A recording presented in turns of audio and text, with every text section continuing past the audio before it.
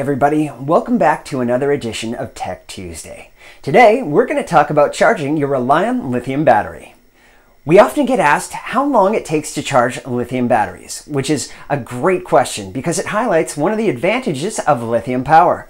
The good news is LiFePO4 batteries can be charged in as little as 1 hour, but we recommend a charging rate of 2 hours or more. This is due to the efficiency rates of lithium batteries in comparison to lead acid. Lithium batteries are more than 95% efficient, whereas lead acid are 80 to 85% efficient. This efficiency means that you have more usable power, as well as a faster rate of charge. Lithium batteries can also handle higher amperage from the charger, cutting down on time to charge. Lead acid batteries, however, can only handle a limited charge current, as they will overheat if charged too quickly. With lithium power, you no longer have to worry about long charging times before the tournament grinds or trips in remote areas. You can be charged up and ready to go in a matter of hours.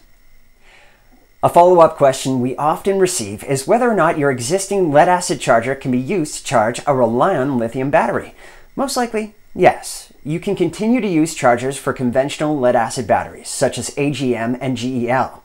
Most chargers today have a lithium charge profile, which is what we recommend using. We do not recommend the use of a flooded charge profile with our batteries. These chargers may reach the overvoltage protection limit and disconnect. It won't damage the battery, but will likely result in charger faults.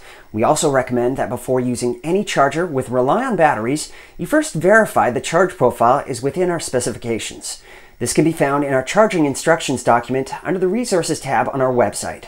Be sure to review that prior to charging your RELiON battery. Hopefully, you found this edition of Tech Tuesday helpful. If so, give us a thumbs up below. See you next time.